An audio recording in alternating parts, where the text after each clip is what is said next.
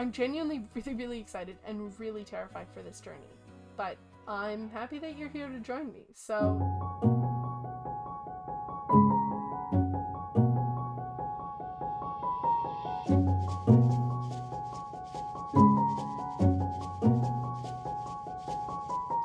Hello, and welcome to my 2023 plan. Lots of people make New Year's resolutions, like, I'm going to the gym X times a week, I'm going to stop doing Y, whatever it is. That is not what this is. A few weeks ago, my friend Carl showed me this video by Doug, and we decided that we were going to try out his tips and tricks for, like, being a new content creator. We're going to be each other's accountability buddies. And so I looked at the video and I watched the video and I went, I'm going to try this. I'm going to give it a shot. So the very first thing I did was write a list of all the things I'm good at. Like writing stories, whether they be short stories, long stories. I'm good at role playing.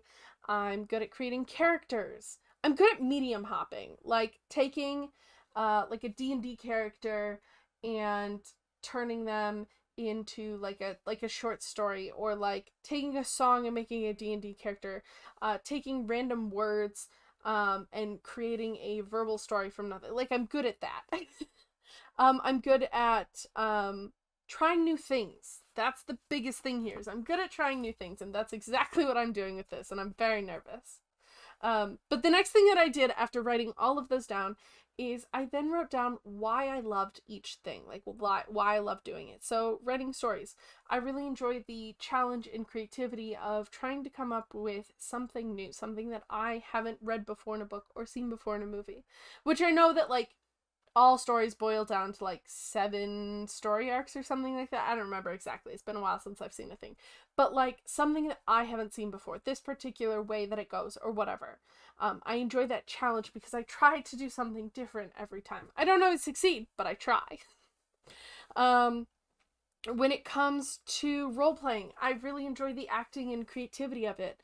A lot of the time, the interacting with other people as I do it. When it comes to trying new things, it's a new stimuli, learning a new process, learning something new is really, really interesting to me. And then the last thing that I had to do was I had to take my entire list and categorize everything. Put, like, what is this in? What is this a big part of? And the idea here was to try and narrow it down from, like, writing stories and role-playing and video editing. Those are all a form of storytelling, at least for me. That is why I do it. Video editing, I do it to tell a specific story. To try and tell this specific story, I'm going to edit the video this way. When it comes to creating characters, medium hopping, I like to, and I'm good at making a world out of, like, nothing. Of just going like, here's a pencil. But little do you know about this pencil that it actually, the lead inside, you see, each is a, like, person equivalent. I mean, it's lead, so it's not a person, but it's a person equivalent, and there's an entire world happening within this pencil. Given time, I could come up with more things about the lead in that pencil. And so that sort of thing all has to do with the category that I called world building, because I love world building. I will world build about anything and everything. I think it's fun. Like, lore as a whole. Like, I'm really good at remembering, like, lores for, like, stories and stuff that I put my heart and soul into. Whether it be my own stuff or, like, my favorite podcast. I'm known as the Loreverlord to a lot of people with regards to Unprepared Casters podcast, because I love the lore and I can tell you so much about the character and the world around it. And so I went through and wrote down everything. I categorized everything. And, like, for some of the things, it was super easy. Like, writing short stories. Writing longer stories. That's storytelling. That's super... I almost just threw my water bottle off my desk. That's, like, super easy. Like, that's storytelling. But when it came to coming up with, like, what does creating characters, medium hopping, making a world out of nothing, that sort of thing, what sort of category does that create? Because I didn't think that it was just exclusively storytelling, because why I liked it was different than why I liked, like, a lot of the ones, like the storytelling ones, I liked it for the creativity and challenge it created doing so. So I categorized everything. And that was what the video said to do. That's what it said the first step was.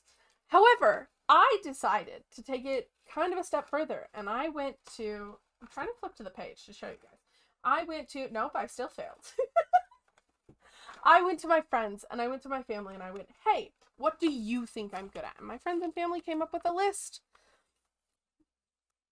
Things like a friendly vibe, making conversation, making friends, caring about others, writing, being friendly, being exciting. I asked for them to tell me what I was good at inside and outside of content creation, because I thought that was going to be most beneficial, because I was thinking in the content creation brain, but not everything has to do with content creation.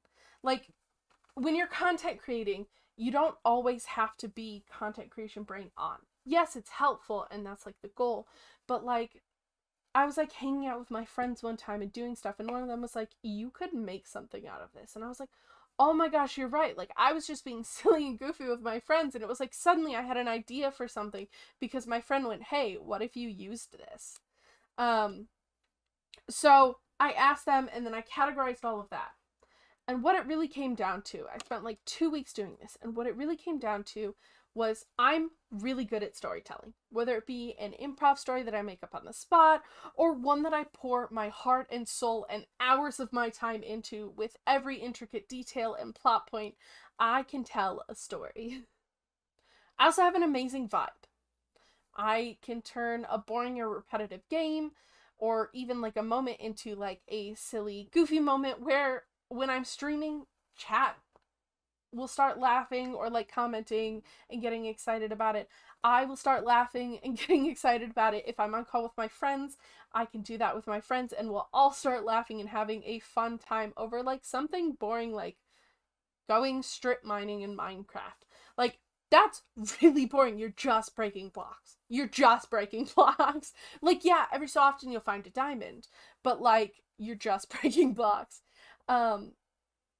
Another thing that I realized that I'm good at is taking a serious or heavy topic and making it easier to digest. Not only in the way that I bring it up, but also like how I discuss it.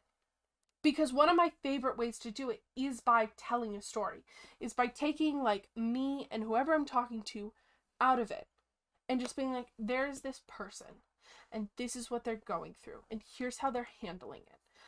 And by putting it in a different light, it puts that other perspective on it.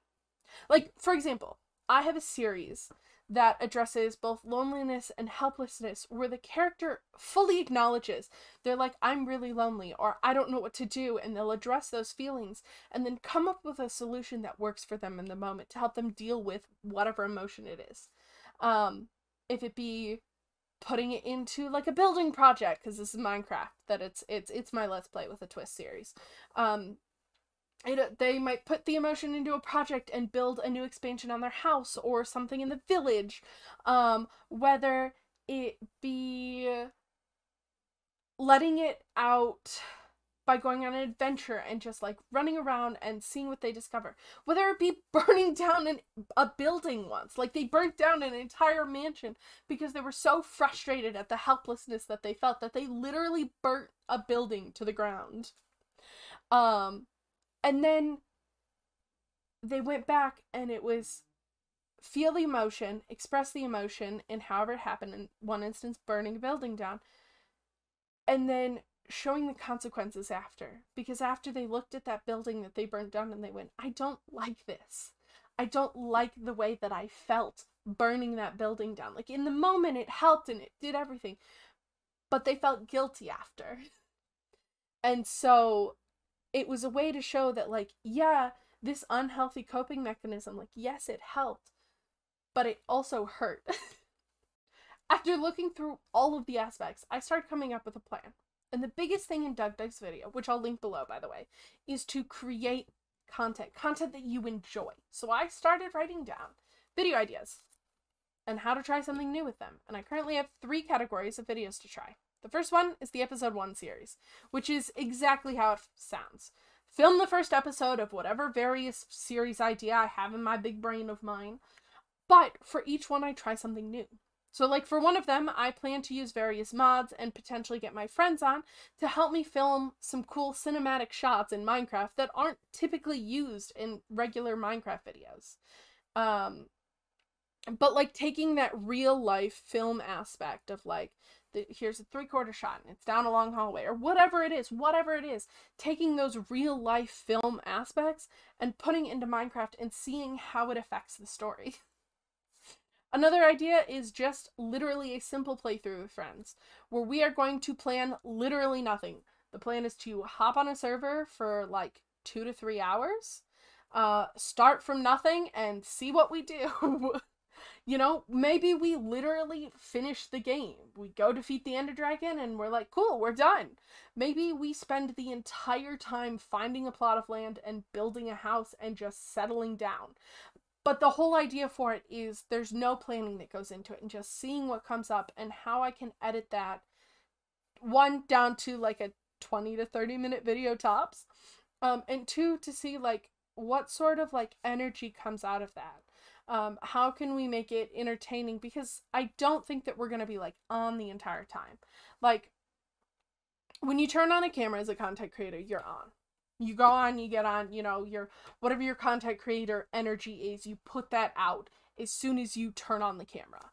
But I don't think that we're going to be like on the entire time that we're doing that. So seeing where those ups and downs are and then how to edit that, I think it's going to be a really interesting thing to do. The second category is story time but. And it's story time, but I can only use audio from previous YouTube videos. I'm only allowed to film the intro and outro. Story time, but I'm on call with my friends and they can interrupt me and add details whenever they want. And I still need to include their details and create a cohesive story. Story time, but I have 3 to 7 anthologies that are no longer than 3 minutes and work as a group. So like, you know, anthology series where each episode like is a self-contained story, that they're each self-contained, they do not relate to each other, but when you put them as a group together, they all create one bigger story. Because I think that's kind of a cool challenge, and anthologies are just really interesting to me. The last category is called Last Minute Twists. And this series is another storytime series where all of the episodes are self-contained. But they also have a last minute twist to them, where if you re-watch the video, there's things that you can see that foreshadow the ending. And I'm not going to say those because that would spoil that entire series, and I'm really excited for that one. But after I film, edit, post all of these videos, the most important job of this journey for me is reflection. I'm going to keep a journal where I then write down all of my thoughts on the video once it's done. What I liked, what I don't, what worked, what didn't, what I never want to do again, what I learned. And just seeing how my content grows and how I get better at being a content creator throughout this journey. I want to be a full-time content creator, and I know that I'm going to get there. But I need to figure out what my content is. So this next year, once a week, I'm going to try something new. I'm going to post a video where something is different than any of the previous videos I've done before, whether it be an editing technique, a way that I film, the story idea or content idea itself, whatever it is, it's going to be something that I haven't tried before, so I can see where I fit and what I want. I'm genuinely really, really excited and really terrified for this journey, but I'm happy that you're here to join me. So if you liked this content, please like, please subscribe, please comment your ideas. I would love to have ideas from people on like, oh, this could be a really cool thing to try, because I have so many ideas, but also I like the challenge of trying something that wasn't originally my idea. So until next time, goodbye!